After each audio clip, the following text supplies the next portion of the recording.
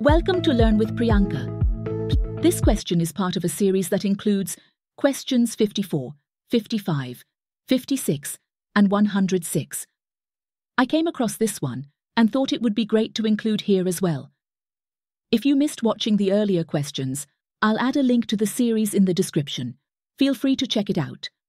And if you've already seen those, this question should be easy for you to answer. Let's dive in. You have a fabric tenant that contains a new semantic model in one lake.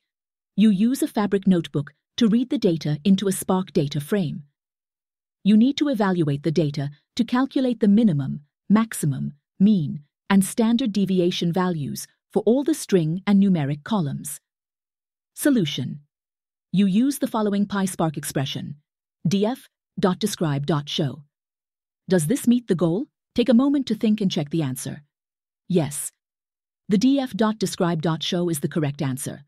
It provides the min, max, mean, and standard deviation for numeric columns. And for string columns, it gives you count, min, and max. Now, I know some of you might be saying, wait, no mean or standard deviation for string columns, so this must be wrong. But hold on, let's think about it. You can't calculate the mean and standard deviation of string columns like apple and banana, right?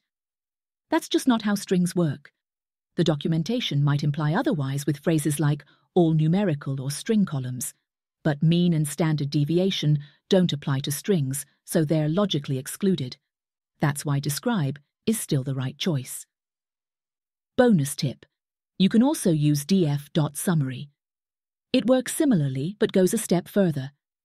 Along with the stats from describe, it gives you approximate percentiles like 25%, 50%, median, and 75%.